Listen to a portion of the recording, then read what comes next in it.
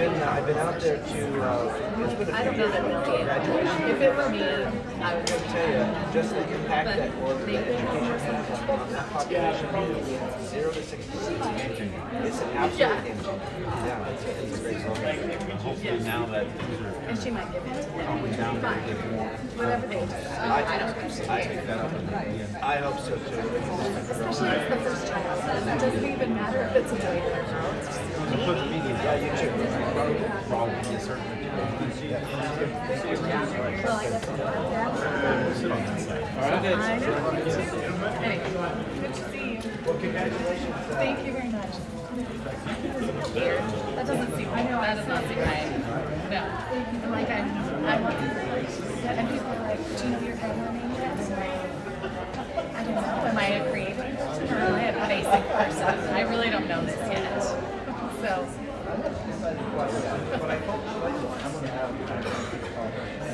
Oh, what is it?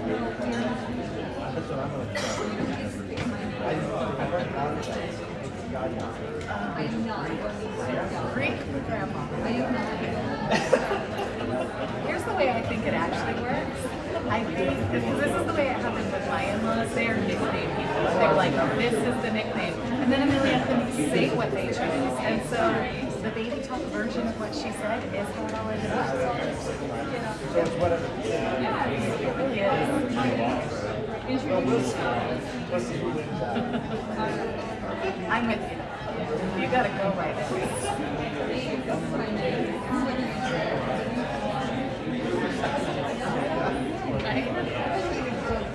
Ashley really wants to be lady. She's like, I want my grandkids to call me lady. Lady, can I have that? It really does to me when she thinks it's hilarious. Her kids are not on board though, so I don't think they'll have it. Yeah, so that's our exciting news.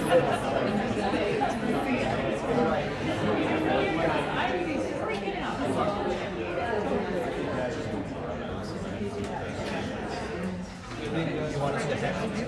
Yeah. Is that what you said? Oh, this.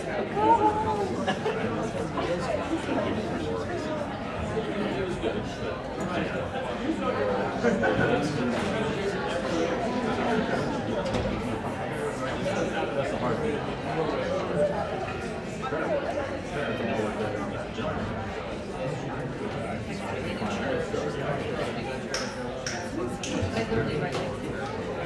Stuff on my page, but like I need to like visualize it. I don't read my ever, but I just need to like write out what I have. Most of the time, this way, you know. Good. How are you?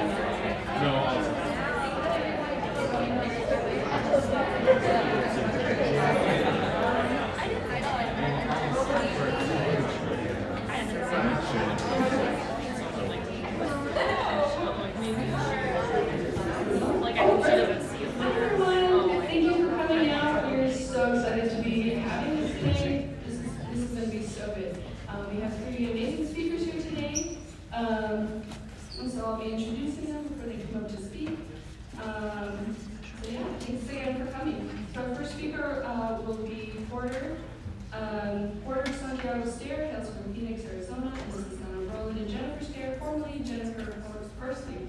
He is a student at Eastern Arizona College and is currently studying to become an occupational therapist. He has a passion to help, and this summer he will be in Puerto Rico providing humanitarian aid.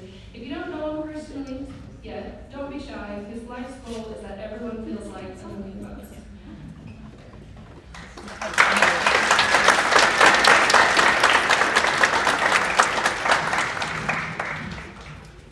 That really is my life's goal, and so if I don't know you personally, I'd love to get to know you. My name is Porter Sterr, and I spent the last month and a half, 2 months writing this awesome speech, and then I got some awesome counsel last night, and I was doing some reflecting, and I realized that there's some better things I could say that would be more personally significant to everyone here. So tonight I'm going to be sharing 3 experiences I had and how they relate with service and something called intrinsic value. Intrinsic value is the value you're born with. Intrinsic just means something you're born with. So everyone is born with intrinsic value. Just being alive means that you're a valuable person. My first experience is tied with a stranger. I, for a while, lived in Uruguay. It's a small country below Brazil. Below Brazil. And I lived in this town called San Jose de Macho. And I was walking in the street, and I saw to my left an older gentleman with long hair, just caked in mud and dirt, and his face was covered with dry blood. And he was just sitting there silently on the steps of the building. And I was an EMT prior to living in Uruguay, and my initial reaction was, dry blood is really dangerous. I'm not going to touch that man. So I kept walking, and I didn't even get 20 steps before I realized, wait, what did I just saw this man covered in blood on the side of the street, and I didn't do anything? And what was my excuse? That dried blood can be dangerous. I go over to the man and I take off my tie and I wet it down and start asking him questions. How he had gotten there. He didn't know. He'd only been there a couple days. I asked him, how did you get all this blood on your face? And he said, I didn't know. I think someone jumped me while I was asleep. I've never bled without having people immediately come to help me. And this man had spent 4 or 5 days caked in blood and dirt. I took my tie and I cleaned him off the best I can.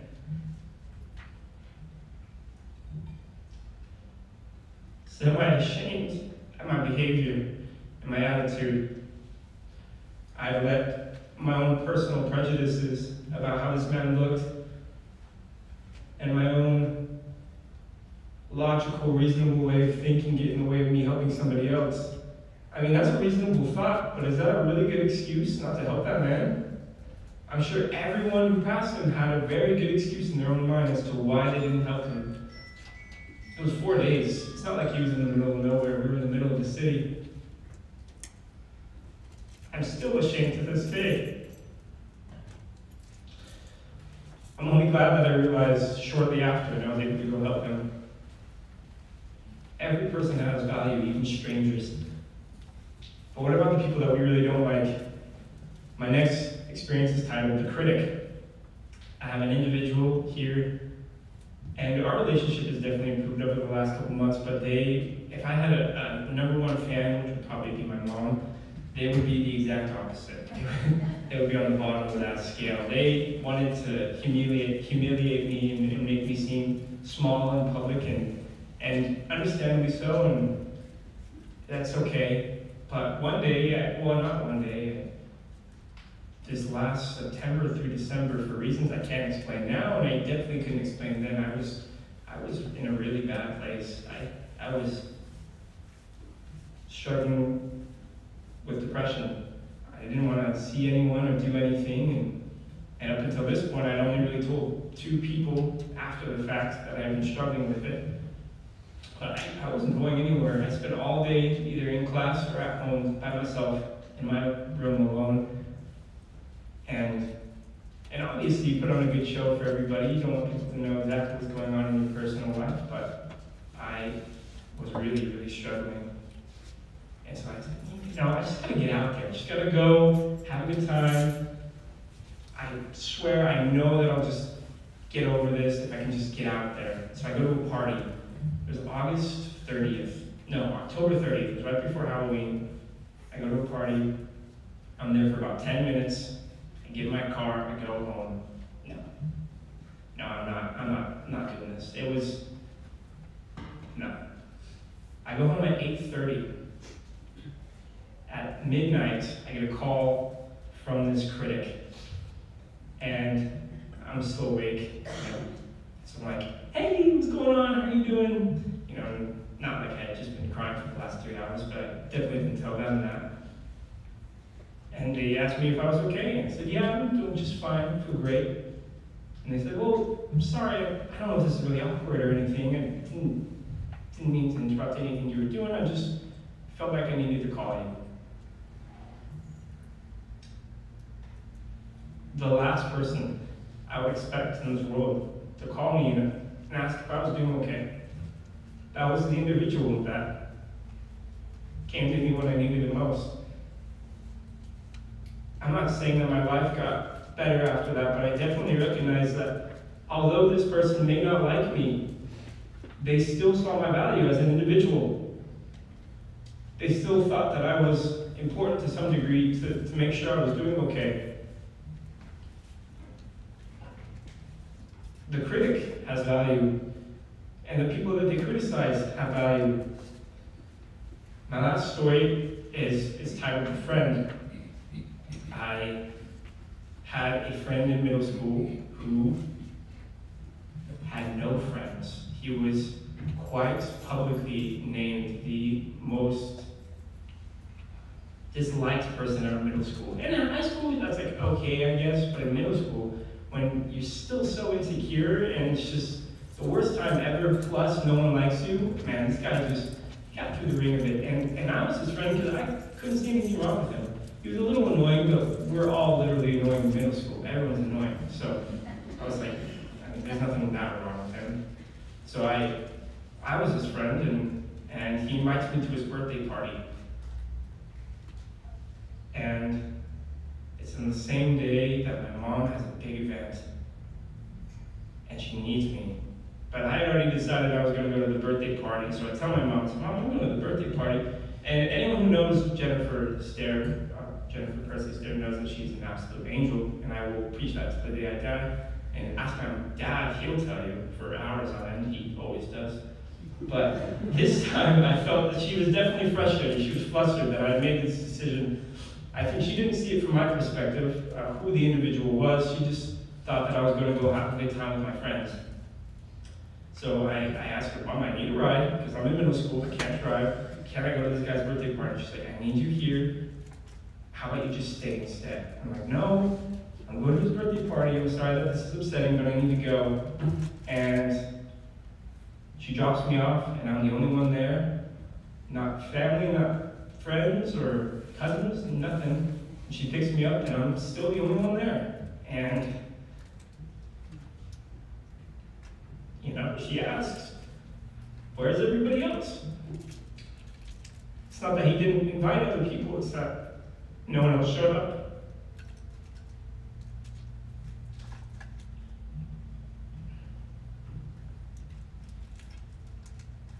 I've always been a popular guy. I've always had lots of friends and people that liked me. And I can't imagine what it would be like to invite all my friends to a party and have none of them show up.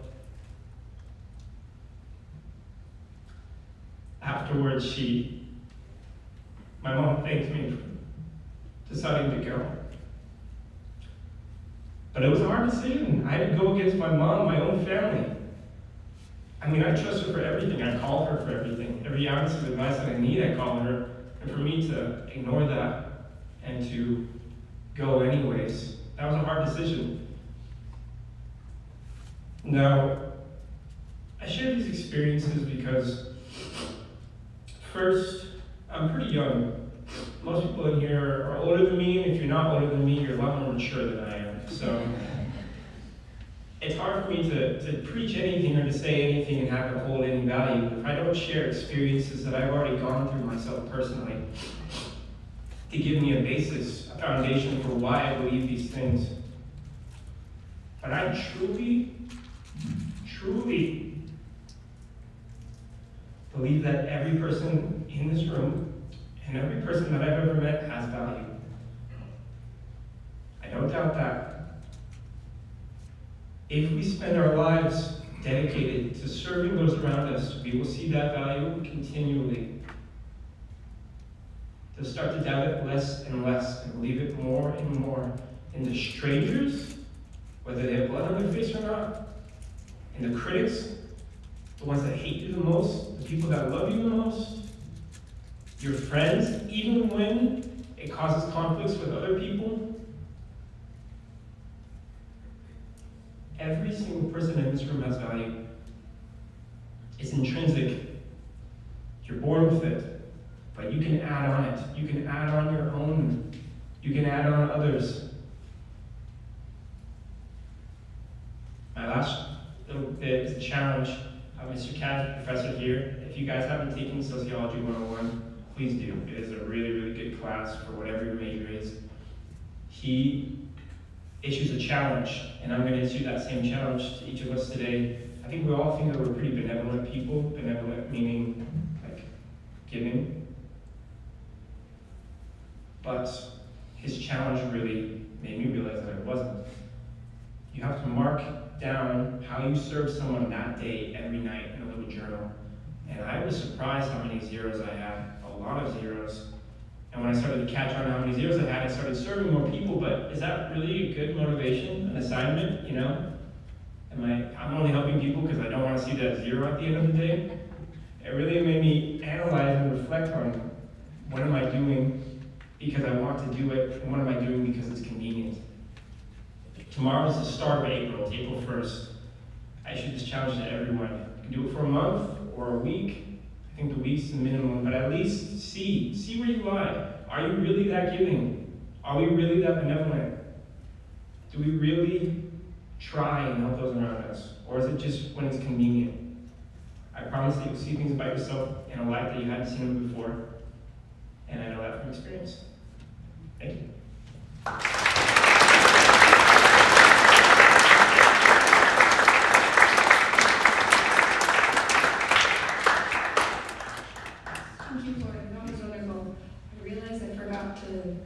Tell you I'm Ani Jensen. I'm the president of the English Club, so that's what I'm doing up here. But our next speaker will be Shawn Turley. Shawn Turley has been a mental health practitioner for over 25 years. He is a licensed professional counselor specializing in addictions, working with couples, adolescents, trauma, and domestic violence. He is also a drug treatment specialist for the Federal Bureau of Prisons and has collateral assignments as a dispute resolution specialist and as a national trainer for their hostage negotiation teams. He's been married to his wife Debbie for 26 years and has 5 children.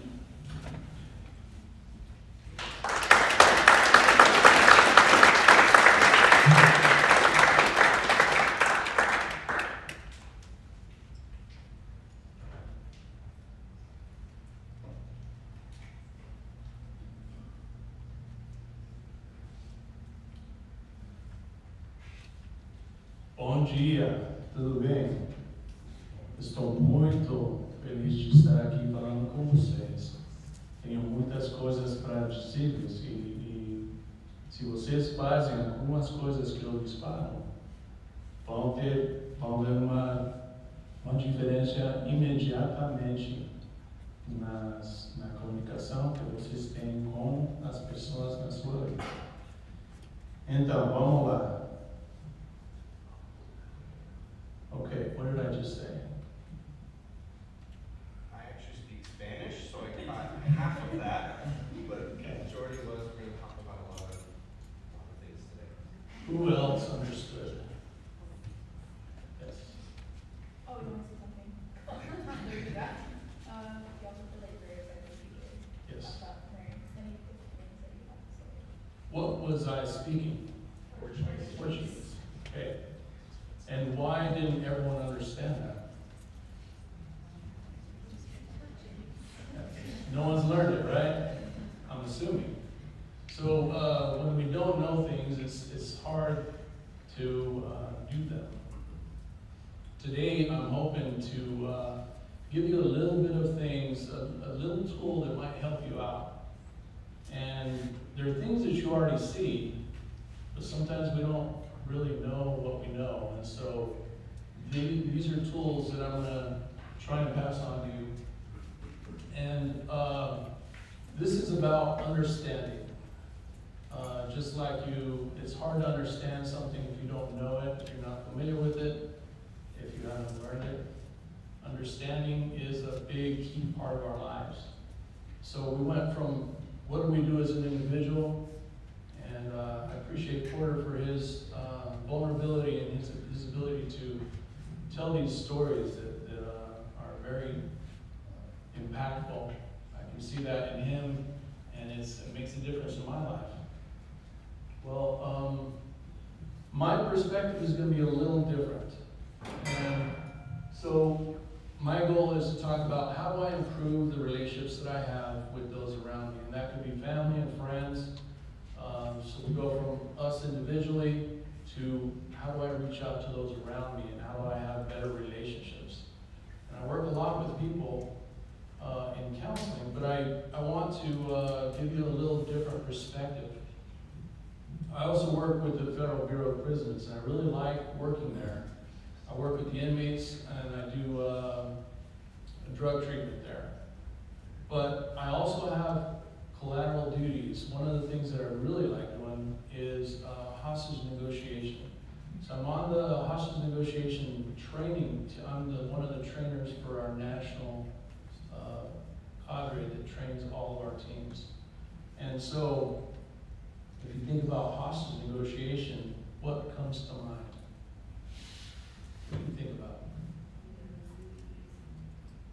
We see the movies, right? And you see intense, they go in and let me talk to the hostage taker and all that stuff. Well, the real life thing, there are things that happen. So let's say there's a hostage situation, there's high emotion, there's danger, there are high stakes. How do you get a person who is taken hostages, how do you get them to let go of the people they have as hostages, give up their weapons, and come out and give themselves up, knowing that there are going to be big consequences? And so that's the trick. What I'm going to show you today is one of the tools that we use. And the reason I want to do that is because these tools are things that we can use in our everyday lives. I started to realize that once I started working on the team. I've been on this team for probably about 14 years. And so one of the things I want to pass on to you is what's called the FBI. This is a thing that was developed by the FBI. It's called the Stairway to Behavioral Change.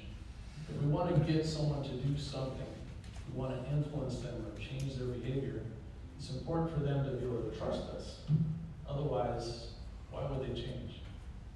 And so this stairway, it has to do with when time passes, there are certain things that we want to do. And it has to be in this order, or it's not as effective. So you have just briefly, it starts with active listening skills. We need to be able to listen and show people that we're listening, that we're paying attention, that they are important to us, that what they're saying is valuable, and more importantly, what they feel is valid. Doesn't matter if you agree with someone or not, what they feel is valid, always. And that's the thing that we want to zone in on. You want to make sure that you're using empathy. Empathy being the ability to feel what someone else is feeling, to know that what they're feeling, that you can associate or relate to that. And it goes to rapport. Once you've used these listening skills and developed or used empathy, you develop rapport, which is when the other person now is relating to you. They understand you. You feel like you're on the same page. You relate to each other. I don't know if you guys, if you've had that experience where you're sitting with someone and almost immediately you start to feel like, oh yeah, we're kind of the same. And that's rapport. From there, then you have the ability to have some influence over this person because the person trusts you. And then the last one is behavioral change. That's when a person trusts me, then I'm able to suggest, hey, why don't you consider letting those people go? Let's talk about what are the next steps. What can you do next? And so it takes some time, it takes effort, but all of it has to do with communication. The things that we see in the movies are a little bit exaggerated. I'm sure that's a surprise to you, right? But they're a little bit exaggerated. It's not as crucial as you see it. It is, there are life-threatening situations. But the thing that surprised me is the main tool that we use is communication, empathy. And if you want to call it what it really is, your ability to love people.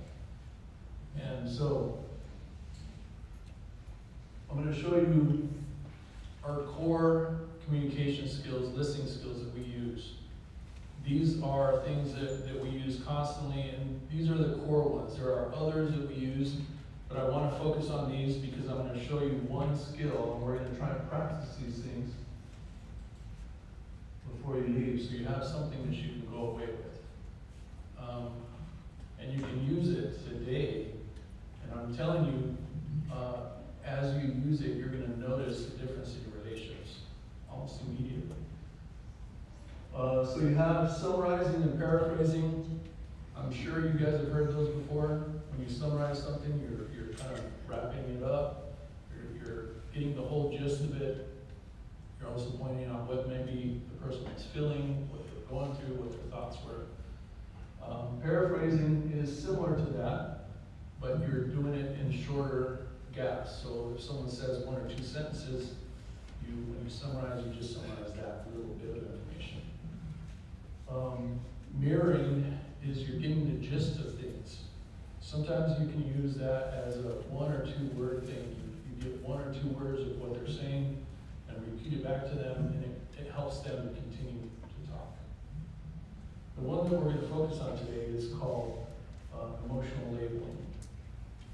Emotional labeling is when you see an emotion that you're able to identify that emotion and tell the person what you identify, what you're noticing. And it sounds kind of like, well, yeah, that's logical, but we don't often do this. We don't really tell people what we think that they're feeling. We tell them how we're feeling. We tell them what we want, but we don't tell them how we think they're feeling. And by doing that, when you do that, it helps them to know that you're listening to them. Helps them to know that at a deeper level, you understand what they're going through. And that's how you build that rapport. So, emotional labeling is when you see an emotion, you label it, you put a label on it, and you say it to the person. Well, it sounds like, or it feels like, or it seems like you're feeling this way. Now, does anyone know what this is? It's an emotion wheel. Okay, good. An emotion wheel. Now, if you just were to look at it, for all the artists out here, what does this look like? The color wheel. It's the color wheel. Same thing, right? The color wheel, if you look at it, it has the basic colors as the primary colors. I said 4, it's really 3, right? Am I getting that right? Primary colors, when you mix with other primary colors, make secondary and tertiary colors. And each color has its own shade and its own name and all that stuff, right? When it comes to emotions, we're used to using very basic descriptors. Like, what are the things that when we talk about emotions, what do you usually think about? I'm mad. Mad is one of the most popular, right? Sad. Happy. Happy. So those are basic emotions, right? But the thing is that just like there's many colors on that color wheel, there's also very many emotions. There's a lot more accurate way to describe how we think someone's feeling and how to describe what we're going through. So being able to be more accurate in our description of those emotions, it makes it to where the person really understands that we know what they're going through. So think about, if we think about the word happy, for example, happy is a descriptor of an emotion. But there's a big difference between content and ecstatic. Big difference, right? But both of those are kind of happy emotions. So if we can be more accurate in describing the thing that we see someone going through, it helps them to know that we really know what they're going through, that we're right there on the same page with them. And it helps us to know that we're on the right page. Because part of us listening is knowing that I'm picking up on the things that the other person is putting out there. So, when you see it, label it. Okay? Let me tell you, there's shortcuts to this. And the shortcut, or the hack, or whatever you want to call it, to be able to remember how to do this, is you remember these phrases that are here on the left. When it seems like you're feeling this way, or it sounds like this is what you're going through. Or, you say you're not mad, but it kind of looks like you're mad. It looks like you're going through something really serious right now. So there are a lot of ways to do this, and you don't have to use these words every time, as long as you remember, if you get stuck, use the phrase, and it helps your brain to start kicking into gear to think about, what does it seem like, or what does it look like, what does it sound like? What you don't want to do is, you don't want to try and fix the problem. You don't want to make excuses for the person, or dismiss what they're saying. I see a lot of people saying things like, well, don't cry, you don't need to feel that way. Don't tell them not to feel the way they're feeling. It invalidates the thing that they're going through. And don't worry about making mistakes. The good thing about this is when you make a mistake, the person usually will correct you. And the effort shows them that you're trying to listen to them. So making mistakes is not a bad thing. Don't be afraid of it. So we're going to practice a little bit now that you guys are emotional labeling experts. We're going to try and do this. It's Carla's birthday. She's having a party today. All of her friends are coming. How would you guys label this emotion, or these emotions? Giddy, ecstatic, excited, jubilant. I like that. Good. So see, there's a lot of ways to describe this. Would any of you pick up that maybe she's feeling a little bit anxious or nervous? Right? Yeah, nervous, anxious. Because what if they don't show up? Or what if it doesn't go the way I expect? So there's a lot of different emotions, and when it comes to emotions, it can be complex because you can feel multiple emotions at the same time. So even though you might get one or two right, there might be others too. So keep that in mind. All right, here's number 2. Tom just got a new phone. As he pulls it out of the box, it falls and the screen cracks. I saw some grimaces already. Some of you have experienced this before, right? How might you be feeling? Frustrated. Let's get a little more accurate. Frustrated is a good word, but sometimes it's a little overused. Cheated. Yeah, that's a good one. What else? What's that? Miffed. Yeah, I like that. Good. So there are a lot of ways to describe this stuff. And that's the point. You want to try and get as accurate as you can. I know you guys can relate to this one, right? Final exams have started, and Jim's been studying most of the night. He still has 2 subjects to go. How is he feeling? Wiped out. Exhausted. Burnt out. Hopeless. Yeah. Maybe worried. So there's a lot of ways to describe this. Okay, I think I have 2 more. Jenny just found out her younger sister is involved in a car accident. Her sister is in surgery. How would you talk to her? What would you say?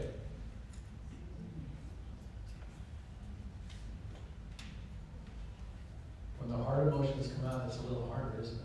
Pensive. You look thoughtful, pensive. Good. Worried, for sure. Yeah. What's that? Obsessed. Obsessed? Yeah, seems like they're obsessing. Yeah. It's So, understandable. of course, you're thinking about all the bad stuff that might be happening, right? Yeah. So, even the hard emotions, there's a lot of descriptive words for that. And when we use those, it helps people to open up. It helps them to know that we are there for them. And we care. Last one.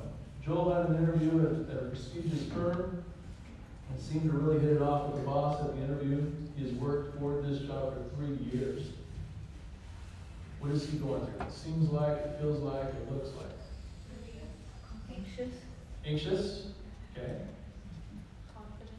Confident. You see the confidence there, right? Hopeful. Shading confidence so we can make confidence. There you go. Sometimes we fake it until we make it, right? So there's a lot of ways to describe this stuff. And I'm telling you, this seems like a very simple technique. And even if you were to use it, not quite knowing what to do, it might seem mechanical at first. It might seem like you're just kind of going through the motions. And that's okay. There's nothing wrong with that. It might seem like that to you, but to another person who's on the other side of it, they're going to feel like you're really being attentive, like you're really listening, like you understand them. That's the goal. Connecting with others, it takes a certain number of skills. And unfortunately, I think we've gotten away from being able to really truly listen and have conversations with other people. I like these little faces because it's easy to pick out, how am I feeling today? What am I going through? Now, if you look at people, we're really good at, even when you're texting and doing things like that, posting on social media, you put emojis by it. If you can look at people and see what it is they're feeling, if you were to put an emoji by what you see them going through, how would you describe it? And sometimes people have an easier time with that. If you think about it in terms of emojis, then it's easier to look at, right? Or easier to come up with something. So, let's go back to, now that you know some of the things that will help you connect with others, it's almost like you learned a new language. When you pay attention, when you watch people, and when you're able to label the things that they're going through, you're going to see your relationships transform. You're going to see that instead of bickering and fighting, it's going to be a little bit more understanding. People do things for good reasons. We just don't understand what their good reason is. And sometimes we get stuck in our stuff instead of trying to reach out and listen and pay attention to what they're going through. So I would challenge you to try and practice labeling. Not labeling in a bad way, but put a label on it when you see it. Tell the person what you think they're going through. And you're going to see them open up. You're going to see them connect with you. And that's my challenge to you. Thanks for your time.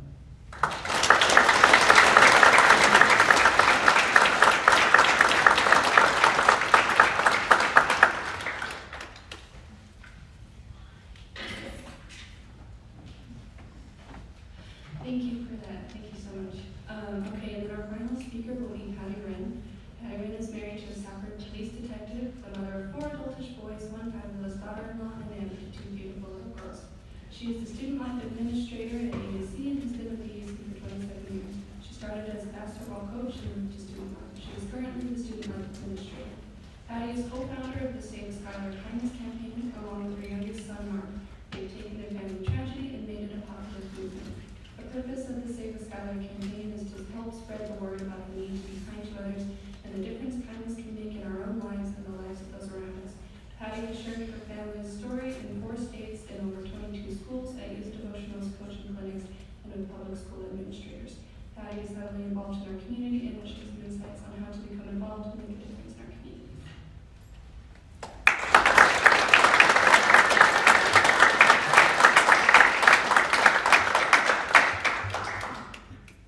I'm shaking so badly right now. I wish I could almost.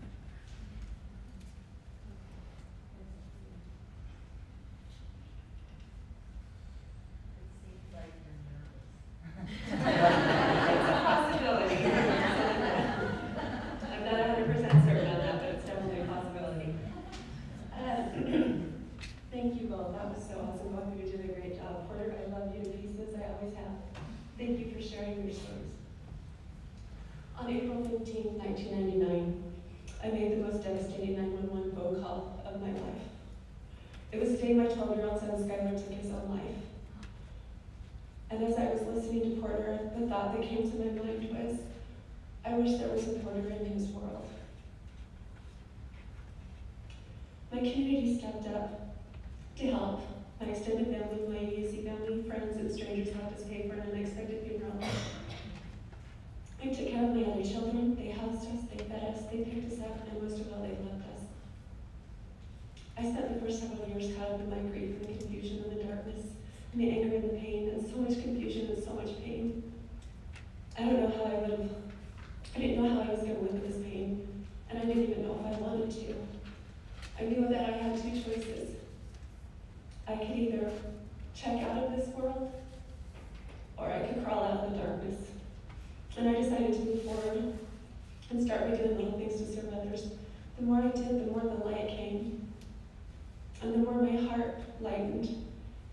And I finally felt the need for joy and for hope. I decided that this light really felt good, and I wanted others to feel this light as well. And I wanted to give more back to my community who supported me through this darkness. I needed to find ways to build others up, help others, and support them through their trying times. I'm sorry, I don't know what I did with the remote. Where is it? Right here? Oh gosh, sorry about that. Way to break the mood, huh? Okay. I decided it felt right to do good and to make a difference. If we want to make a difference, we have to be the difference by working towards the difference.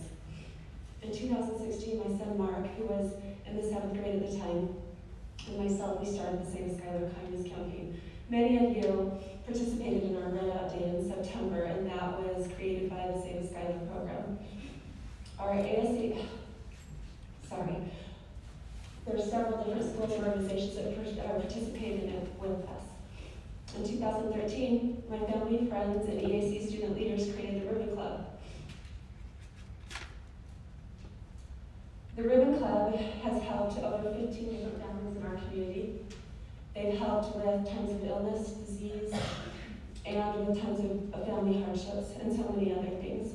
And our motto for the Ribbon Club is, it's not about me, it's about we. In 2020, the EAC Student Life Department created the Monster Exchange, EAC Student Food Pantry. It is set up to help our EAC students succeed with the basic needs. Sorry, I'm not clicking, I'm not very good with this. Basic needs. The newest project is to raise funds for the Make a Difference Scholarship. The scholarship will be available for application in July of 2022 and will be open to any high school senior planning to attend college or a college student who will continue their education and who are making a difference in their community. That will be the key for that scholarship. I started these things to survive and pull myself through the darkness. I continue these things to help others through their darkness. We can't always control what will happen to us, but we can control how we will respond to it. We can control the controllables and find the controllables. Being a productive member of the community doesn't require a devastating life event or any grand gestures. Most of the time it's small and simple steps with a group of individuals coming together to accomplish the same goals. Community is where you are right now. Being a part of the community is an action to make a difference. Each of us can decide right here and right now that we want to be a productive member of this community. I'm going to share with you 3 things that will help you lead in that direction. First is join a club or organization. This is for the students, but this is for community members as well. There's plenty of clubs or organizations that community members can join. But for our students, you guys are the ones I'm focusing on today. Did you know that EAC has over 30 recognized clubs on campus, 21 which are currently active, and the rest need to become active? Here's just a few of them. And here's a few more. We have clubs in fine arts, religion, academic, diversity, athletics, residence hall, business, and service. Is there a social issue or a focus you're interested in? If there is, joining a club or organization is the best way to address that issue and move forward with your efforts. Never question that a small group or thoughtful, committed humans can change the world. Our past tells us it is the only thing that can change the world. Second is volunteer. Currently, we're signing up for the American Red Cross Blood Drive, which is next Thursday. We're about 75 people short of our goal for the signatures. We really need some extra help. If you haven't had a chance to sign up for the blood drive, please do so when we're done. All of them will be out in the lobby. And I promise you, I've donated 52 times, and it doesn't hurt. I mean, it does, but it doesn't. Does that make any sense? You're supposed to feel better afterward. Okay. Our neighbor's pantry is a food pantry here that covers the Gila Valley. And what they basically do is they have these gardens and they have all these non-perishable food items as well, and they give them to the community members. Well, they're one of our outreach programs that helps us at the Monster Exchange and helps provide food at the Monster Exchange. The thing that they're asking for people to do up until, I think it's April 22nd, is to help them clear out the fields so that they can plant their produce and get things going there. So if you are available and want to help, our Neighbors Pantry is a local organization that can definitely use help. The other one is the Lions Club. The Lions Club has the Produce on Wheels Without Waste. They are also one of our main suppliers for produce for our student organization, the Monster Exchange. Southeastern Arizona Clean and Beautiful is another organization. They organize area cleanups and they help make Southeastern Arizona clean and beautiful. We also have a justserve.org. You type in your area code or your zip code, it'll give you a whole list of opportunities in this area. The other thing is this, I'm about to dry up right here. Assisting teachers at elementary school by reading to kids, teaching an art project, and helping with PE opportunities. I think that through COVID, we kind of forgot about that opportunity. And we decided that, we weren't supposed to go near those kids, we're supposed to wear masks, we're supposed to do all these things. The schools are open to it now, and it's okay to sign up for that. And it's an amazing project. You'll need to contact the administrator of the school to do that. We also have a local foundation, Families Fighting Cancer Together. They had a basketball tournament last semester. That's something that you can sign up either to participate in or to help with. They always need help. The Families Childhood Cancer Foundation, the 5K Gold Run, or the 5K Color Run was sponsored by them. They need participation. They need people to help with it as well. The Boys and Girls Club, assisting with after-school programs, officiating youth sports, because I think everybody should be an official one time in their life, so they can get yelled at. It's awesome. Or simply reaching out to friends and neighbors that might need your help. My parents lived across the street over here for about 1.5 years, And the one thing my dad said that was his favorite thing about living there was the EAC college students that would walk by his house and say, hey, how's it going? Thank you, Charmaine. Charmaine saves me in a lot of counts. But just the simple hello to the elderly people is such a big deal. They just love it. And number 3, participate in campus community events and activities. Things like fine arts events, athletic events, community events, and most importantly in my world is EAC student activities. That's my thing. And we have 10 activities between now and the end of the semester. And here they are. The other way that you can find out, students, this is how you can find out if you aren't already signed up for our text alerts. Take a picture of this screen. Sign up for text alerts. Just text subscribe to that number and I will send you all kinds of text alerts, I promise. Sometimes probably too many. Participating in activities allows us to meet new people, develop friendships, and become community-minded. There you have it. Whoops, I just went too fast. Let's go backwards. There you have it. The 3 things that you can do in this to help become a better part of the community. Join a club or organization, volunteer, or participate. All 3 of these help you become better engaged in your community, campus, and allows for more collaboration and better outcomes for all. Engaging in your community gives you more purpose and meaning to your life and to the lives of those you serve. Now I want to talk a little bit about kindergarten etiquette in conclusion here. This is my favorite thing. Kindergarten, the first day of kindergarten is a social disaster. Actually, probably the first till October is a social disaster. And it's because that little human was the central focus of their parents' world. And now they're thrown into an area where everybody was the central focus of their world. And they don't understand why they can't do whatever they want to do. So there comes the list, right? You know that list that comes out and it says, don't throw dirt, don't throw sand. I don't know why you have to say both, but you do. Take turns, don't pick your nose. Play nice, that's not yours. Don't take others' things. Listen, say you're sorry, forgive, use a Kleenex. Cover your mouth when you sneeze or cough. How many times have we heard that lately? But we should be doing that anyway. A nap followed by milk and cookies makes everything better. Wash your hands, help others, hold hands and stick together. Kindergarten is, I forgot to push the button, didn't I? No, I didn't. Kindergarten is when we didn't care about others' political beliefs, religion, race, gender, and so many other issues dividing us now. It is where we were safe, accepted, and we began our social and community involvement. Somewhere along the way, some developed and expounded on their kindergarten etiquette, some deviated from it, and some forgot about it.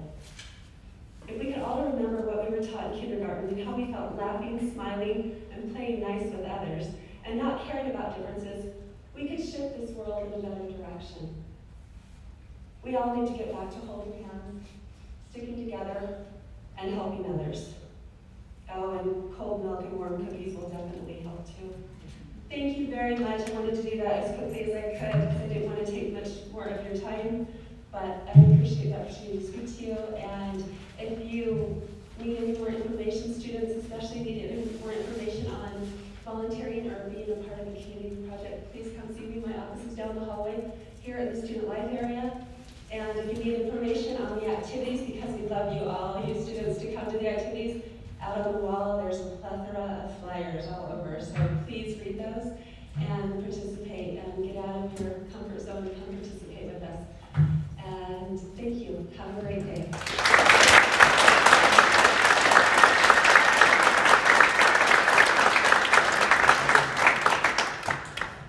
Let's hear it again for all of our amazing speakers.